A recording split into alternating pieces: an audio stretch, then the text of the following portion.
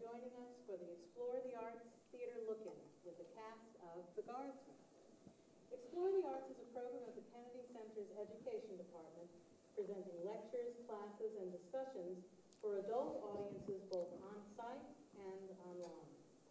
To find out more about Explore the Arts programming, visit us on the web at kennedy-center.org/plus. Explore the Arts, part of the Rubenstein Arts Access Program, is generously funded by David and Alice Rubenstein. I'm your moderator for today's Look-In, Leslie Jacobson. I'm a professor of theater at the George Washington University. And it's my great honor and pleasure to welcome three of the stars of The Guardsman. And I'll start on my right introducing Sarah Wayne Callies, who has very extensive, as do all of these three artists, resume from TV, film, and stage work. Some of you may know her as Laurie Grimes in The Walking Dead. She's also been on Prison Break, and then in terms of some roles on other well-known TV shows, we've got Law and Order, SVU, and House, and a number of other shows. Acting and screenwriting in film, including some very interesting international work. She was in Black November, which is a Nigerian film, and it was the first film to be screened for the UN General Assembly. And I'd like to ask you more about that in a moment. In terms of training, Sarah got an MFA from the National Theatre Conservatory and a BA from Dartmouth. And then to her right is Finn Wittrock. He has a number of credits again from Broadway, off-Broadway, regional, and TV and film, but probably the wonderful Broadway credit of being Devil's Salesman. Some in regional, off-Broadway theaters he's worked at, Signature Theater Company in New York, Classic Stage Company, and regional theaters such as Chicago's Goodman Theater and our own Shakespeare Theater Company here in D.C.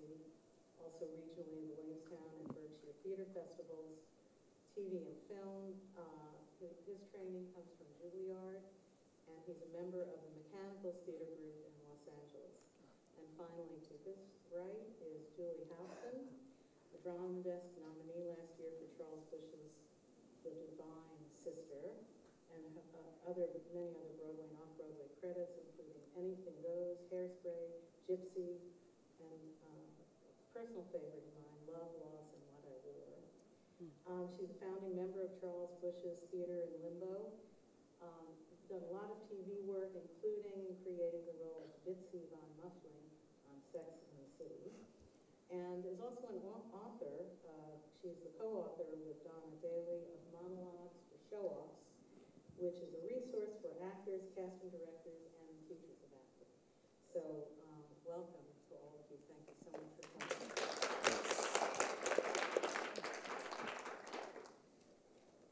So I wanted to start with a few questions, and we'll have a conversation. And towards the end, there may be some questions that you'd like to ask, and then I'll turn to the audience to give you the opportunity to do that. But the first thing I wanted to ask, since this is a play, Molnar's The Guardsman was written earlier in the 20th century, a lot earlier in the 20th century. It's a kind of a classic. I think the Theater Guild actually produced it first in New York.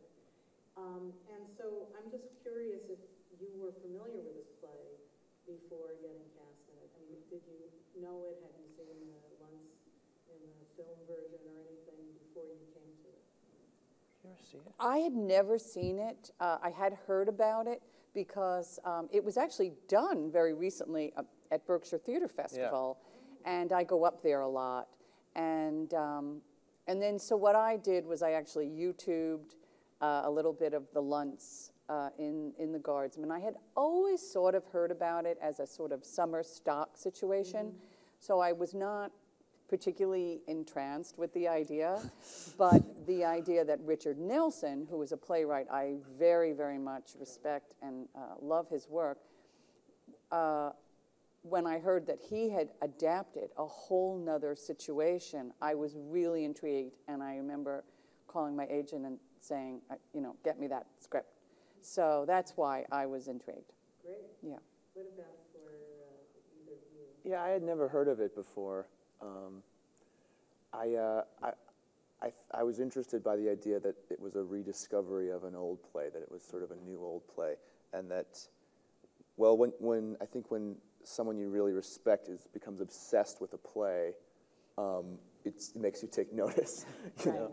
So, and it seemed like Richard Nelson and Gregory Mosher, our director, had stumbled upon something that they thought was really unique and cool and hadn't been done before. Because Richard really went back to the original, and the translation that we have now is much closer to what that was. Versus the Luntz version, as magnificent as they are, was sort of a... Right, it was light, it was kind of... Yeah, they brought the brittle comedy, drawing room comedies. Yeah. Which has there's an art to that, you know. I think that they just found some more complication in it. Yeah. So. Yeah. And what about for you? Nope, hadn't read it, hadn't heard of it. Turns out my cousin was in a summer stock production of it like 20 years ago or something, but no, it didn't, there was nothing, I brought nothing to it except reading it for what it was. Right. Which is actually wonderful, you know, Yeah. I mean, this is just coming fresh. But it is kind of fun. This production, by the way, if you haven't had a chance to see it yet, is wonderful. And I just think you bring such richness to the material. And the material that Richard Nelson has adapted is so rich. But if you want to see theater legends perform on film, it's kind of fun to see the movie version from the very early 30s. Because it might be one of the only times that you would get to see the Luntz. Yes, Yeah. yes. But it is very stagey. I mean, it's not like this production at all. When we're done, I'm going to watch it. Yeah. That would be fun to do. But our set closing designer night. just Yeah. won a Tony Award on Sunday night Oh, that's right. Oh, yeah. for the Nance, and he just won a Tony Award. And when, you know, not that I'm pushing the sets and costumes, you know, hopefully you'll enjoy the play and our performances, but it is an absolutely magnificent. But if you don't, it's beautiful to look at. Exactly. Exactly. It's To an be fair. Something for absolutely everyone. gorgeous production It of really is. the Guardsman being fact, done here. I have a question about that later. Okay. So, a sort of follow-on question to this is, because this is set in 1910, although the play has resonance for contemporary audiences completely, but I mean, the setting of the play is 1910, and it's Budapest.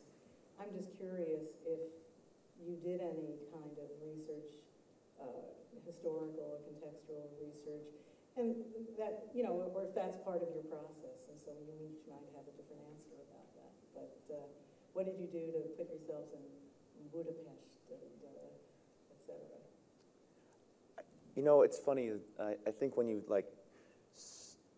graduate drama school, you get really into the research thing, and you're like, what are the, you know, imports and exports of Budapest, and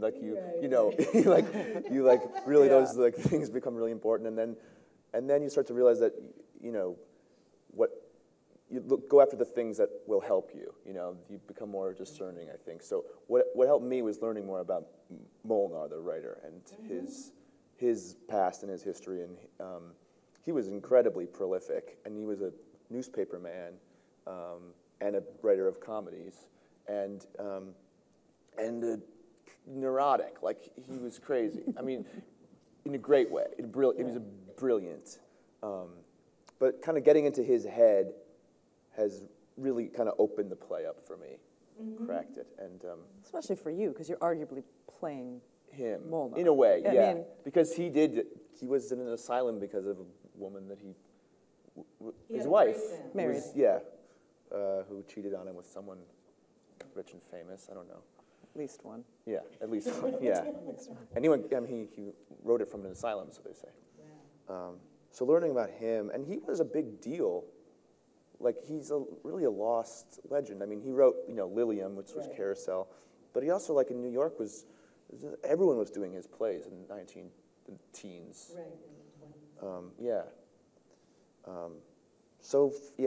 That was the most revealing thing to me. But we had great pictures of the opera house. Like, the set is based on the actual opera house that's in Budapest, and you find the things that help you. Yeah, we've talked about this. I'm so not a research person. I am so old school. It's like, where do I stand? What are my lines? You know what I mean? And I will barely look at you, and I will not relate to you as an actor. And I will just do my lines. I will get my laugh, and I will get off. And that's my kind of view of acting, which is a little sad on a certain level, but it's worked for 30 years. But I do think one of the things that I actually learned from this process is, and this is something that I really enjoyed about working with Finn and Sarah and Gregory and Richard, is, and it is different, and I did have to approach things differently. Because I do so much comedy in New York, and my own performances and whatnot, it's a very different process. It's much more laugh-based, and I am a laugh whore, believe me. But you have to approach things differently when you are actually working with other people. You might want to look at them occasionally, and you have to, I had to learn a little German, and I actually had to do this, and I actually really did research, and it did make the experience so much richer. And what Finn was talking about with Molnár is very, very poignant. And but it also added to the sort of frisson of the whole situation, and it's a much richer experience when you actually do you don't have to go crazy and micromanage the research, but I think a broad understanding of the time, the situation is very enriching. So, yeah. I went straight into the imports and exports. She's Miss Research. My parents are university professors, and actually it was incredibly helpful. 1910 was a time from literature and aviation that the whole world was turning upside down, and so to be able, when I first read the play, I thought, how does this woman believe she can get away with this? And the answer to me was in a lot of just the historical and kind of socio-political changes that were going on. Anything is possible. But beyond that, to me, it was more of a cultural aesthetic question. The Luntz version of this play was a bit of a drawing room comedy, and it was very Western European and very English and kind of prim and all of that. And I'm Hungarian and Czech, and we're not like that. And I didn't really, I don't know if there's any Eastern Europeans in the house, but we don't go like this.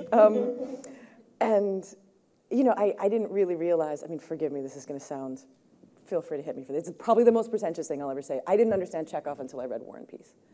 And there is an Eastern European dynamic of, they are constantly in tears and laughing, and there's an intensity to that. And that, in research-wise, that I think was probably the most important thing to bring to the play for me. Yeah, no, I think that's wonderful. It is so interesting, too, what you say about air travel and motor travel and all these things were exploding, and it was 4 years before the war. So even though tensions were rising in Europe, still it was a time of peace and expansion and prosperity and all that. And a kind of weird innocence, which is in this play. Just what you say, that to think that this woman can get away with the life that she leads and having affairs or whatever. But anything is possible in that kind of rarefied world. The other thing that I kind of love, and I'm just curious how you respond to it, art was so important in these European cities. If you were the ruling male and female actor of this city, this cultural capital of Budapest, everybody knows you. You can go anywhere. I don't know if you know the film To Be or Not to Be. Yeah, we watched it. We watched it. Okay, with Jack Benny and Carol Lombard. To me, more than the old Lunt Fontaine movie, you both reminded me of that movie in the best way possible. Nice. Yes. That's a great. That's so good. great news. We loved that movie. Oh, me too. Me too. I watch it every chance I get. But just that what the young flyer, Robert Stack, says, you know, if you don't know Maria Tura, you know, if you're, in this case, you know, it's 30 years later or whatever, but if you don't know her, you're not living there. I mean, that everybody knew who you were. I think in a way that people know celebrities now, but I'm not sure they know artists in that way. I mean, I don't know if you guys have any opinions on that. I mean, do you think that there are people like that today in today's culture? Well, artistic culture wasn't as diffuse as it is now. You know, I mean, I think even 15, 20 years ago, you had 3 channels and a limited number of movies, and not everybody was, you know, I mean, so if there was it was a more, the artists that were dominant had a sort of greater cultural hegemony because there were only so many things that people were exposed to. And so, but it also gave people, I think, a common cultural reference point that we don't have now because we don't have 2 artists that everyone has seen. These plays or these paintings or this music. It was local then. And Budapest was a flowering arts community. I mean, it was, Well, also now, too, like we have couples that are celebrated, obviously. We know about this. But, you know, even our language is different. You know, we call them power couples. Yeah. You know, Marie and the actor and the actress are not power couples. They were celebrated artists. You know, nobody would be like, you know, the power couple. It's a different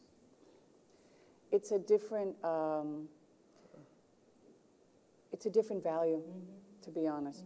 And so, yeah, I find it a little poignant, I have to say. I do find it poignant. Interestingly, though, the woman who played like the companion to Carol Lombard in that movie, To Be or Not to Be, that you referenced, was actually the mother in the movie of The Guardsman. Really? Yes. Oh, but yes, Maud Eburn. Dry wit, and she sees right through Yes, it, yes. Which, of course, I think you do so beautifully in this production. But that's It was fabulous to put that together. Yeah. That's neat. Well, you know, the other thing that I think you both communicate so wonderfully is you are the centers of your universe. And I think, you know, we all at times feel that way about ourselves, but in the world that we're describing, you kind of were the centers of the universe. You know what I mean? That whether you were going to stay together, whether she was going to be faithful to you or not, whether you were going to have this affair or not, was kind of life and death for, you know, in your world and in other people's worlds as well. So that's kind of interesting. One thing that is similar, I mean, there is the public persona that we have, and then there is what's actually happening in our relationship, you know, and I think those could not be more opposite. You know, I think that that was topical humor then, you know, that he was referencing someone or, you know, a group of people who everyone in the audience would sort of be in on the joke, you know.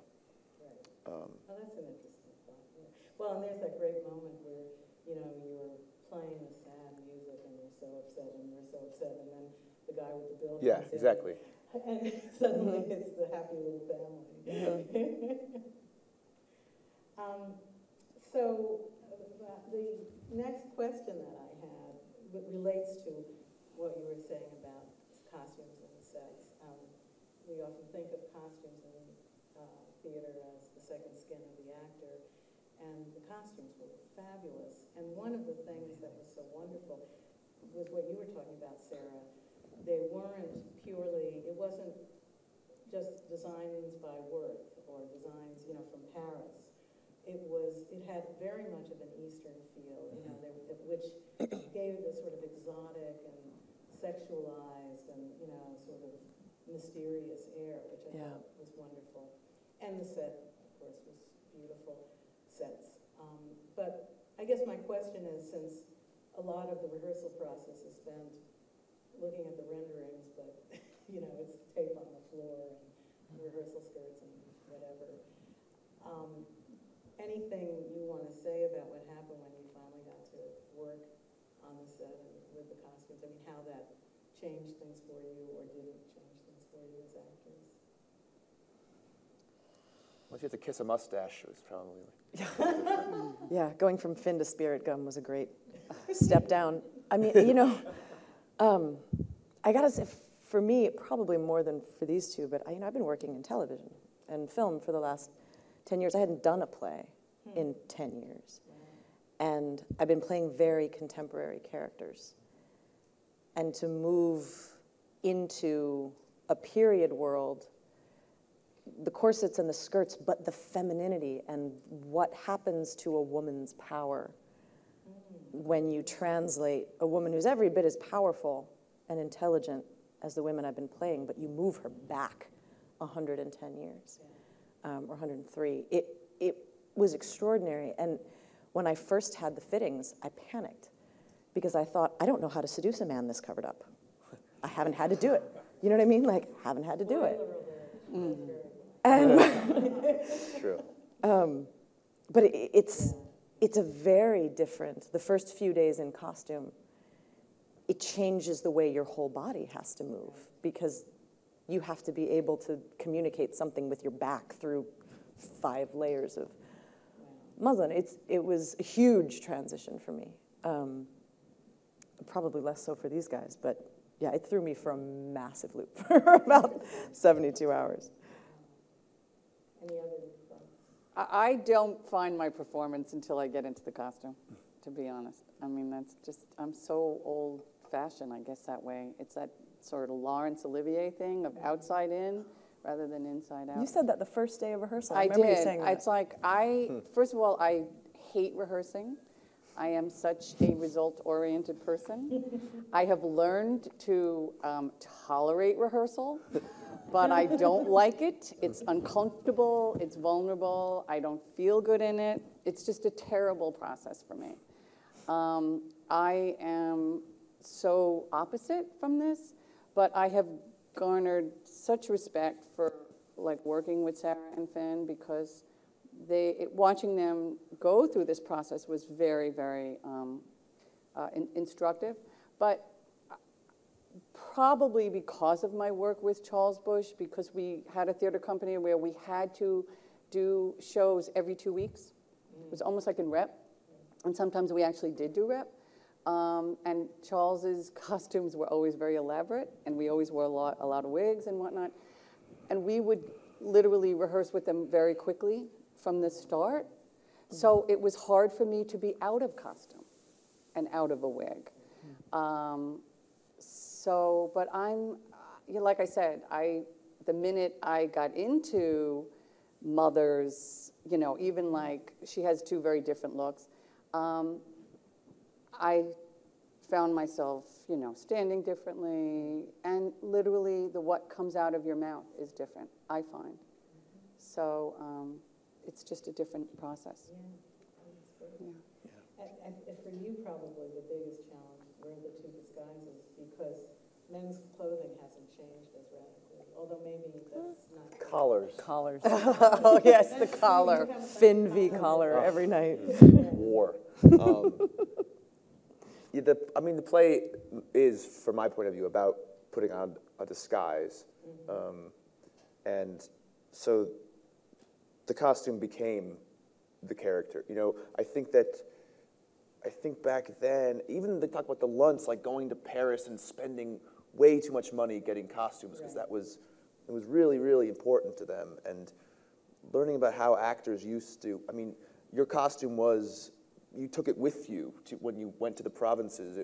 You had your Hamlet costume and your own skull, in our case. Yes. Like before directors, it was, there was a stage manager who kind of like helped with blocking, but people didn't have a director. No. And rehearsal was just sort of where we go here, and then we're just going to do it. And when The stars were kind of leading the pack. Oh, completely, Yeah. And taking center and giving their speech, and then, and everyone else would sort of figure it out around them. Yes. So that was really interesting to learn about, is how the pre-director theater operated. But costumes, you're right.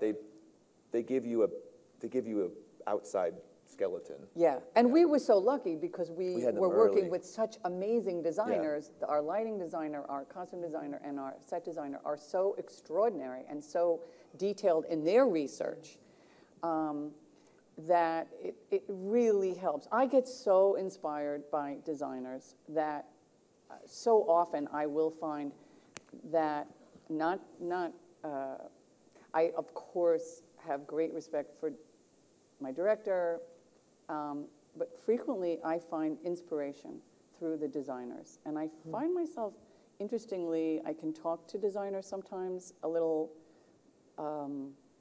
more forthcoming. I can be more forthcoming sometimes with designers, probably because you always get a little nervous, like, oh, well, is the director going to, take this as a sort of slight of his or her idea or whatever. But I find that designers, I get so inspired by them. And,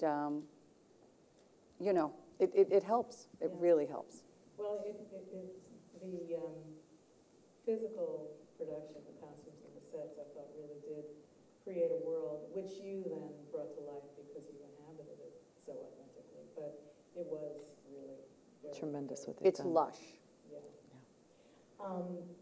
I was going to ask, this is, as we pointed out, an old play.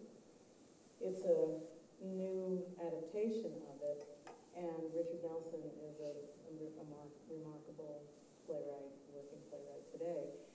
Were there any rewrites? I mean, in other words, did you just get the script and then you and Gregory Mosher did it, or did the playwright have a rehearsal hall? Yeah. Oh, yeah. So in that sense, it was a little bit like working on a new play? It feels like a new play with this like blueprint behind it that you could keep going and referencing.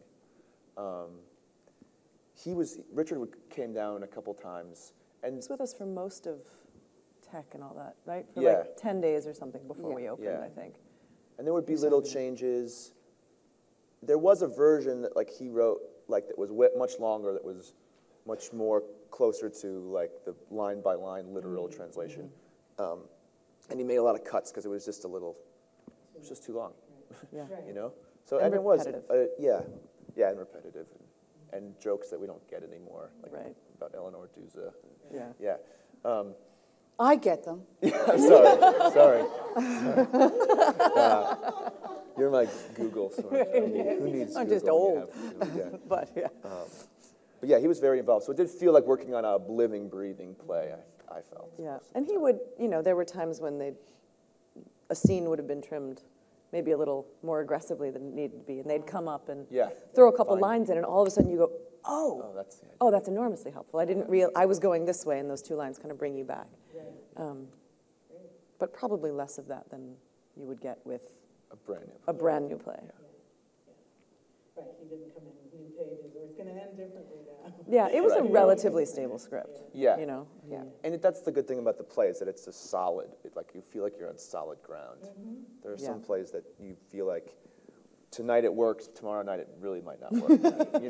We might just fall into some quicksand. Right, well, it's the structure. The structure is so solid, and so you can dance on top of it. You can trust the play. Yeah, you can absolutely trust the play. And throughout rehearsal, what we kept finding was when we were going off, it's because we weren't trusting the play. We were putting something else on or taking something else away.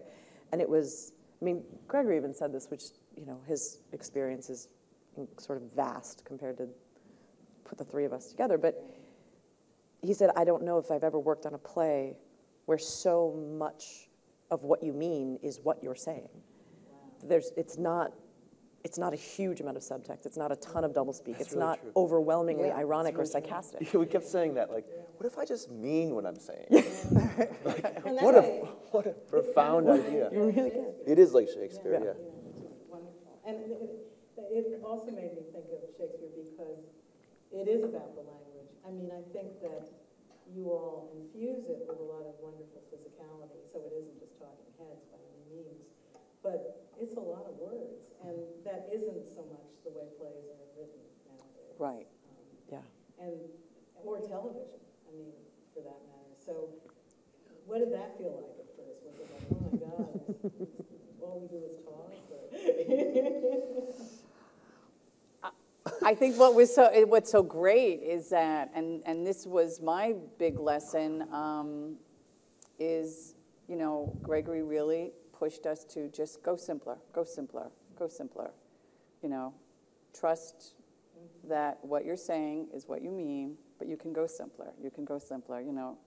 And that was very important. And they have a lot of words. I come on, I say go to hell, and I walk off, so it's great. And then you say it in German. Yeah, and that's it. You know, and then I do some whatever. There's a lot of words. But there's a lot of words. There's a lot of talking. But it was surprisingly easy to memorize because it's very logical. It's meticulous and detailed, and one thought follows the next. Like it's hard to learn when you can't follow the logic that's driving the play. You know, that's what's difficult. Is almost impossible to learn bad writing. Yeah, it's so much harder, really even hard if it's to not learn that bad much. You know, but it's like, oh, this follows this, follows this. Once you get that pattern, then it sticks to your brain. You know. I definitely did call my last leading man, though, from The Walking Dead. And I was like, Andy, I say more in 2.5 hours of this play than I did in 3 years on the show. Like, I am so intimidated. I was almost off book by the time we started rehearsal because I just thought it can't be me. Like, the one holding up this process can't be me. You know, you don't think about it, right? You audition for something, and then you get it, and you go, all right, what have I gotten myself into? And I kept reading, and I went, oh, my Lord, I'm in that, and I'm in that. And I got, oh, look. You went through how many highlighters? 3. You killed 3 highlighters going through the script. Dried them. They just gave up and left.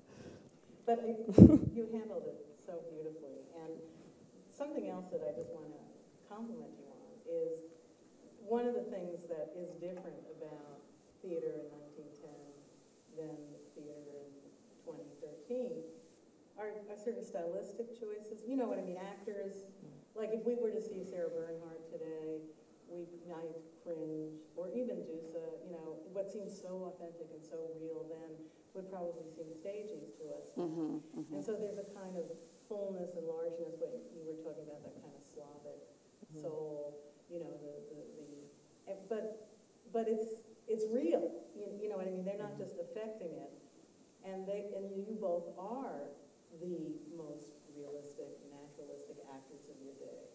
And I thought that you sort of captured the spirit of that. I mean, with all of the emotional ups and downs and, you know, throwing yourself on the cushions and, you know, getting up and, you know, looking out the window and are you going to toss yourself out the window? But I think that's the world that these people lived in, and that's what they brought to the stage. And we might look at those kinds of actors today and say, oh, they're chewing the scenery and get them on the stage. But that's who these people were. And, I don't know if that was something conscious in the back of your head or if just in fulfilling the script you were able to get there. It's a tricky thing. Well, I live like these people, so I don't, you know, I call everyone darling, and I do throw myself on cushions, and that's the way I operate. So, to me, Sarah Bernhardt is exactly normal behavior.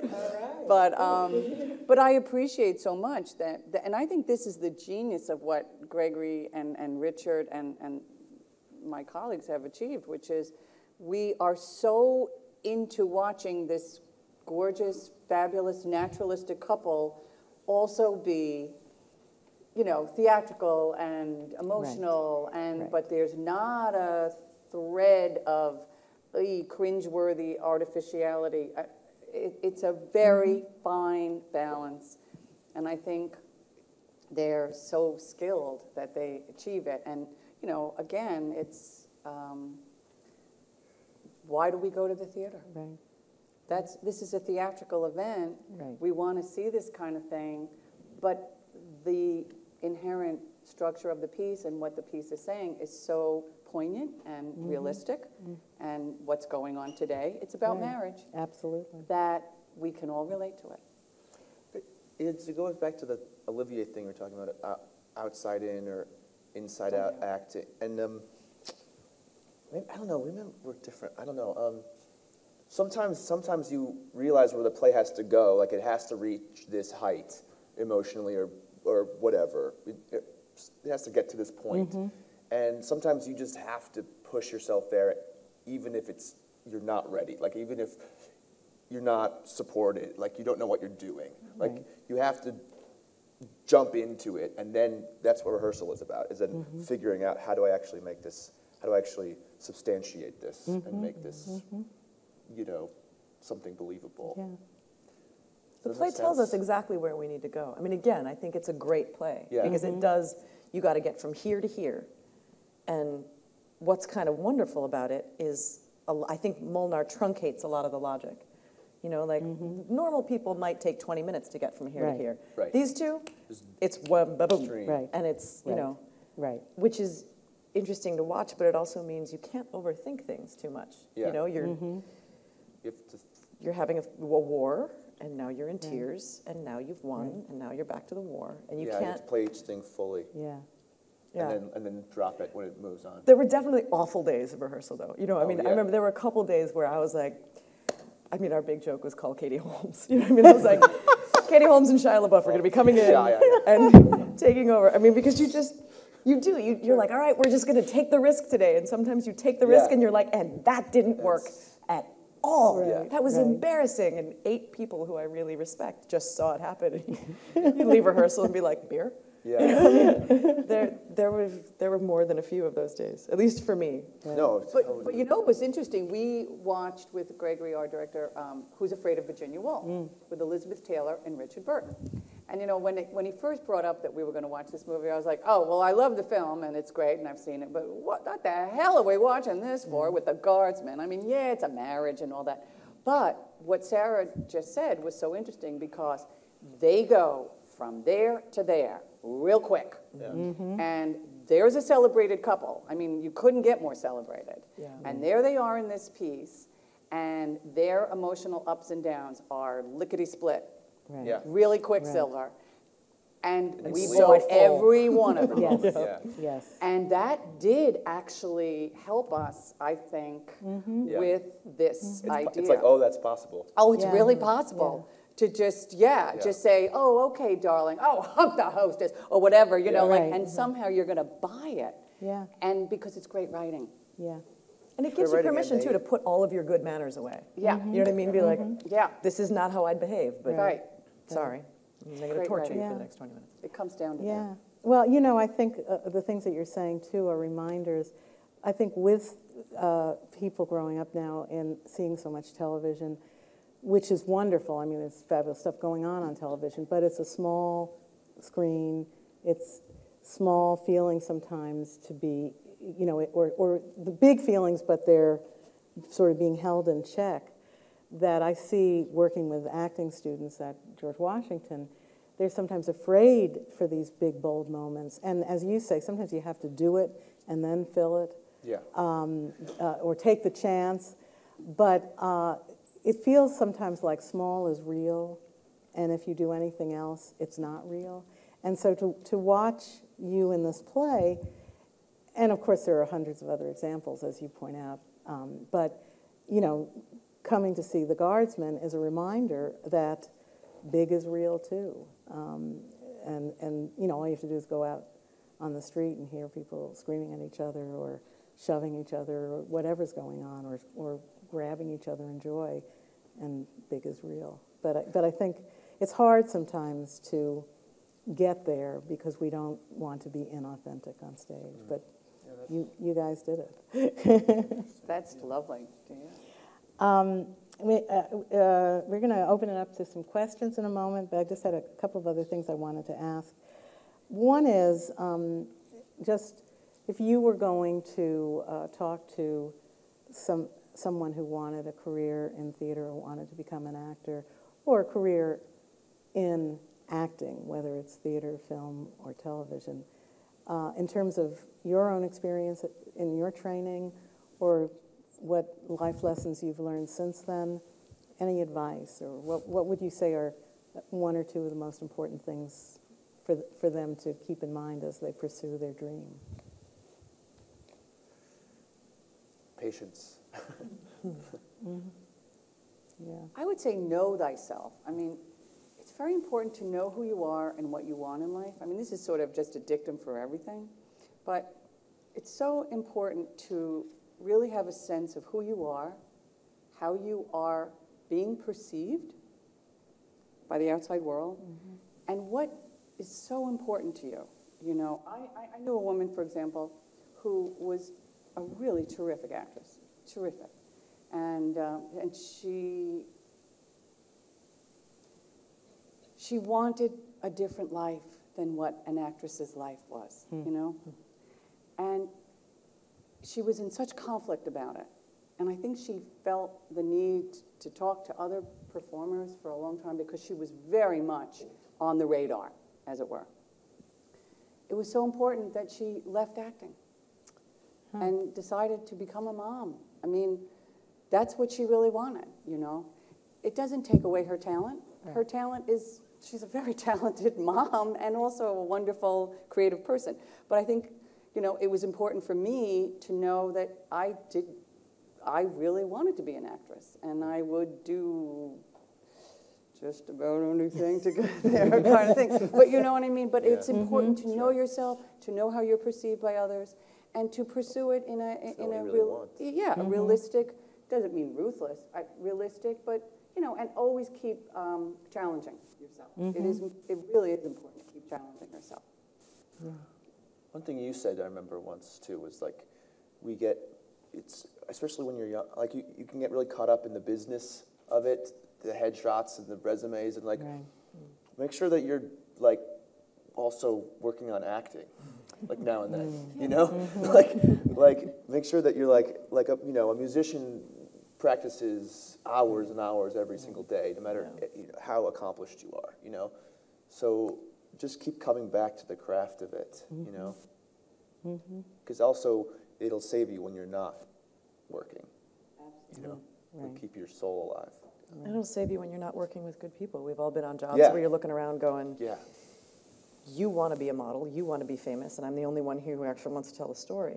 You have to be able to, I mean, I don't know, for me, I'm a big believer in training. I think, I guess I'm kind of old school, but I think you train for a profession. You know, I don't know many doctors who didn't go to med school. I don't know many lawyers who didn't pass the bar. Like, I think, and that exists for a reason, right? You know, when I was in grad school, I worked on 50 plays in 3 years. You can't do that waiting tables in New York. And just that experience alone, I think, makes you better. Just exposing yourself to that much material and putting yourself in it. And if you're lucky, you get some good advice, but you might not in every grad program. I mean, there's some terrible, you know, there are acting teachers who consistently ruin their students, and I think it also gives you a sense of the backbone that you need to be in the business. I've never had a casting director. I've had people say atrocious things to me. I've never had anybody say anything ruder than they said to me in school. And so I walked into New York being like, whatever. Let me have it.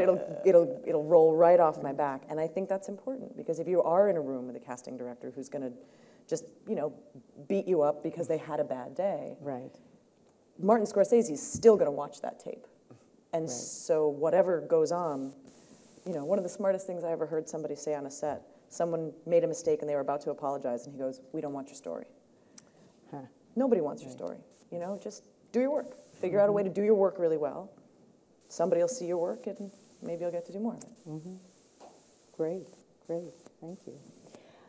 We do have time for a few questions if anyone has, and it's hard for me to see with the lights if hands are up, but we have somebody over here, and Mitra is coming with a mic. Okay. My question, I probably don't need it. Well, I think is it so that it'll come out on the tape? Oh, I see, okay. I came one night after Memorial Day, I can't remember, Wednesday or Thursday, and I was so taken by the audience response throughout your whole performance. I'm a musician, and so I know what it is to be in live theater with a different group every night. So my question is, how does the relationship with the audience as your partner fuel or cause you difficulty? It's a great question.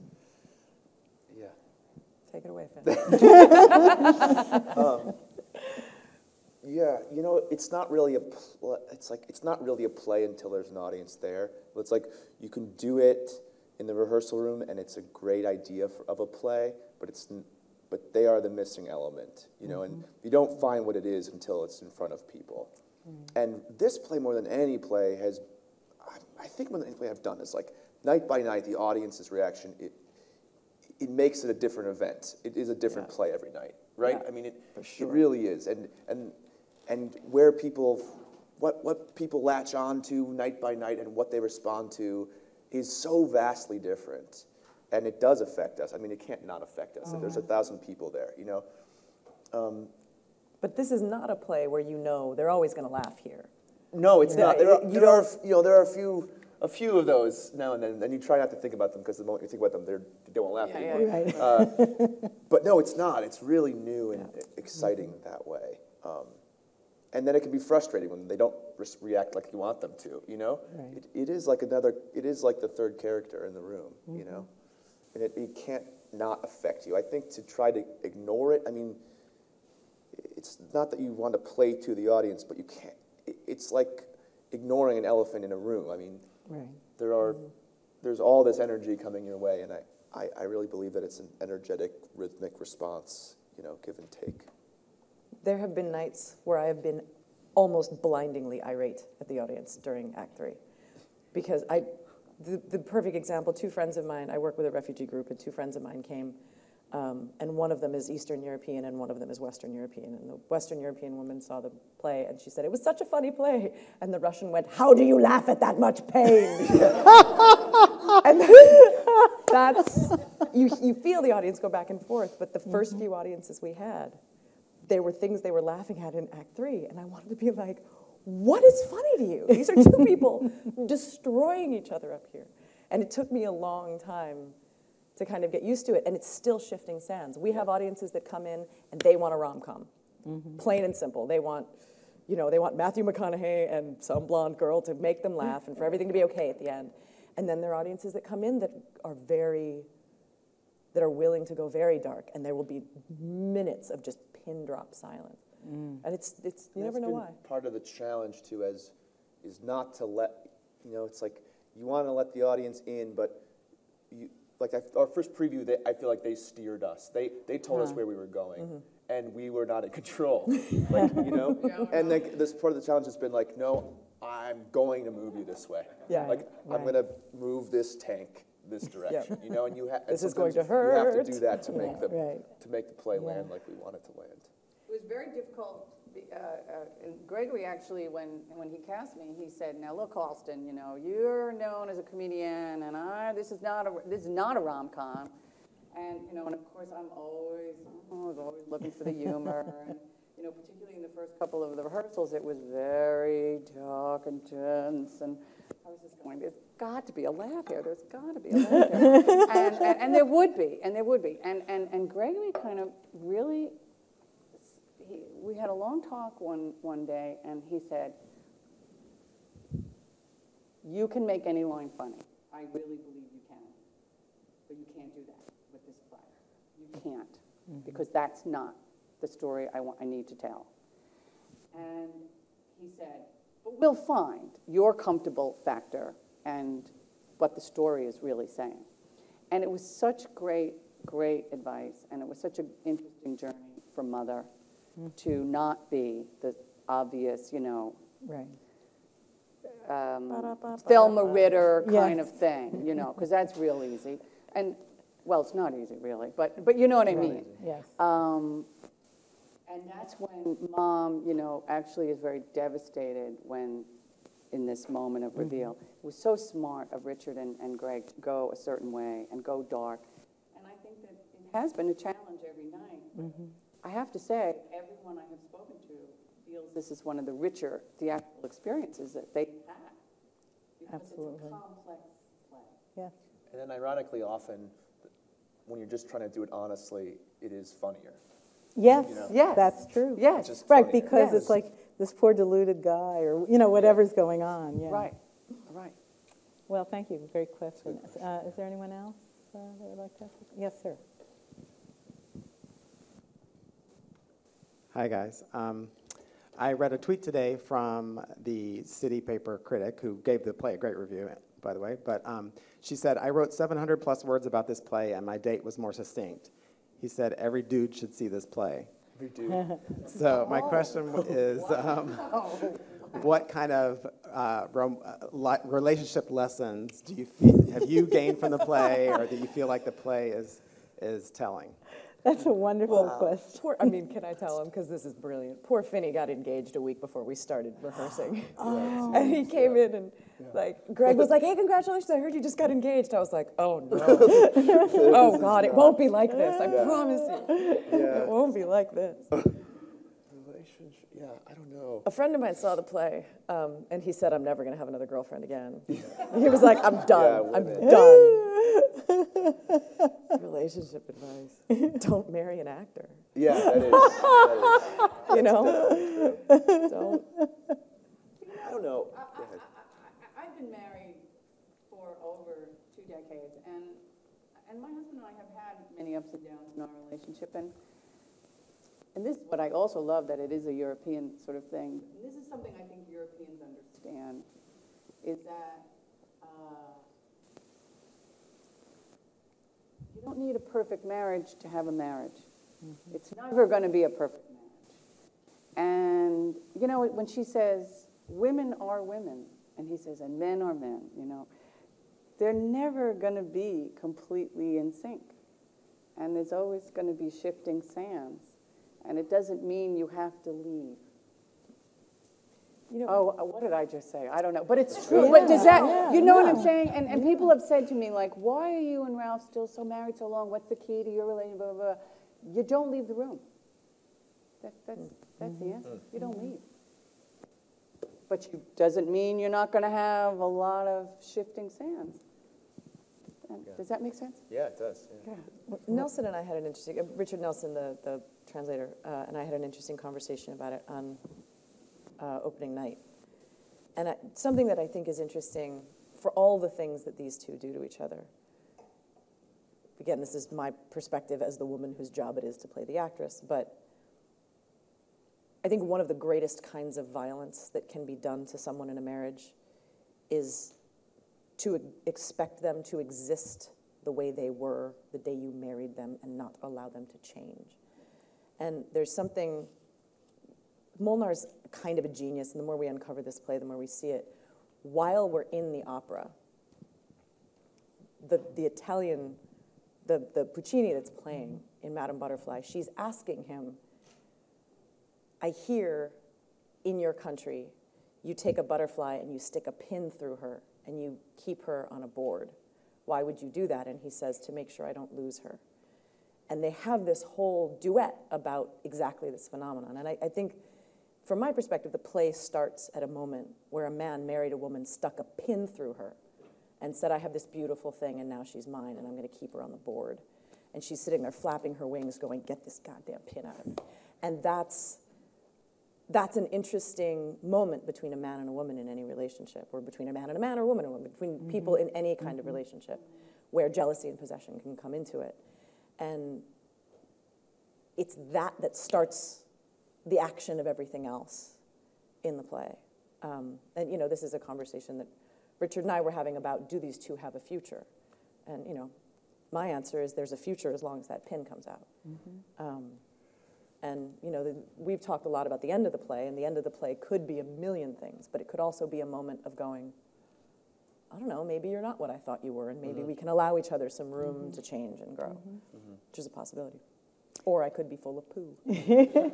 Well, I think that's also something that's sort of wonderful about live theater, that it presents all of these different viewpoints simultaneously. So you might think there's a future in this relationship, and you might not. You know what I mean? And the playwright might have some other idea, so what? Because that's true in life. I think this, you think that, and but so sort of going off of that though. So you think that they aren't just settled back into the valley of despond that they were in at the beginning, perhaps, but that there might be a future for them. I'm not trying to put words in your mouth, but that's what you just said. that from your viewpoint, you think she might stay with him, that this might. I think these are two people who saw something different in each other than they saw yesterday. Yeah, and they've both been through a battle against each other. They've been through a war, you know, and I think that does change you. And sometimes you need to go through the battle to find out who the other person really is, you know. And I think maybe if he's, you know, if he's anything of a healthy person, he, you know, that insidious jealousy that is gnawing away at the relationship he might learn to try to overcome it.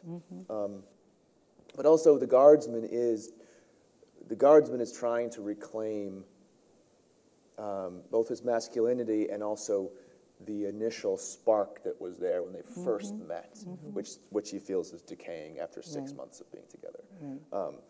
That's the thing that he feels that she's over, you know, onto the next one. But even that is out of his own self-loathing and self-doubt, you know, and that's what's gnawing away at it. So the Guardsman is trying to get that back in a way. And it's also a test to see if she'll actually, you know, cheat on him with someone else. I mean, it's crazy. Yeah. It's And crazy. you want to see if you can get away with it, which is a part of the Totally, play that and I he's an love, actor, but, and like, he's egotistical. I wonder you know, if I could. There's a bill. You know, there's a Yeah. lot Well, to it. that's something I love. That, you know, there's the moment in the opera box where you've actually passed the test, and it could just stop. But the artist in you wants to Can't keep stop. on playing the scene. Yeah. You know, and I think that is such a wonderful insight into human beings, but also into theater people, which aren't necessarily human beings. Different breed. In quote. I think that one more quick one, and I think we're sort of at the Hi, end. Sarah, you said you haven't done theater in 10 years. You've been doing film and television. Did you have to get your mind in a different place or relearn something, or did you find stuff technologically that had changed since you'd been on the stage? How did you? I think technologically I was in relatively safe ground. There are muscles that atrophy that you use differently. My voice took a long time. I mean, the first day we were in the stage, the sound guy came up to me and he was like, "You're in enormous trouble. you're just never gonna make it." And thankfully, Finn's got a huge voice and beautiful and resonant. And I was like, if you talk the way you need to talk, I will pitch myself to you. And thankfully, you know, I just could kind of anchor onto that. But you know, there's a part of me that wants to say acting is acting, and I actually very respectfully completely disagree that things on television are smaller. I think if you look at what's happened in the last 5 years of television, I agree. As you look I at Game of said Thrones, you look at, I mean, there's an operatic explosion of intensity Yes. in terms of what's going on in TV. I don't know. I mean, I'm not a technique person. I was telling Finn, like, what I've learned in the last 8 weeks, I don't know how to act. All I can do is, like, listen to somebody honestly and respond in a moment. And I think there are people who've got brilliant technique who you can take away everything, all the costumes, all the sets, all the other actors, and they won't change. I'm not one of those people.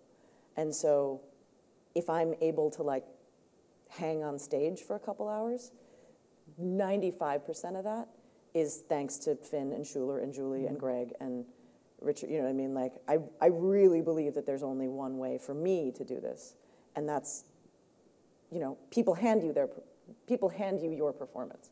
My job is to hand them theirs by giving them something to look at that's honest. But, I was in a room with 8 or 9 phenomenally talented, dedicated, beating hearts going, all right, well, if that's what you're doing, then here, take this back. And that was kind of all the thinking, apart from, God help me, I need to be heard. That was kind of all the thinking that went into it. I maybe should have done other thinking. And we'll see. I don't read reviews, so we'll see. No. I do have to go get a wig on, though. Yes, These guys and don't have to come until later. We're at time. I do want to say, though, that even as the words were coming out of my mouth about the television thing, I wanted to snatch them back. I was trying to make a point about, especially my students who think small is real and big isn't. Sure. But when you think about the Borgias, Sex and the City, I mean, all of these shows. The Sopranos. The Sopranos, that's right. It's operatic, so you're absolutely right. I just want to say that this production and your performances in it make us think about relationships, make us think about illusion and reality, and all kinds of really important human dilemmas and conditions. And it's a pleasure listening to you talk, and it's a pleasure watching you act. Thank you very, very much. Thank you. Yes. Thanks, Ron. And thank you.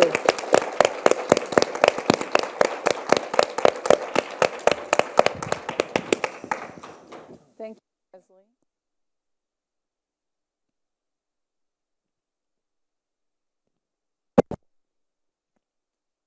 Every day.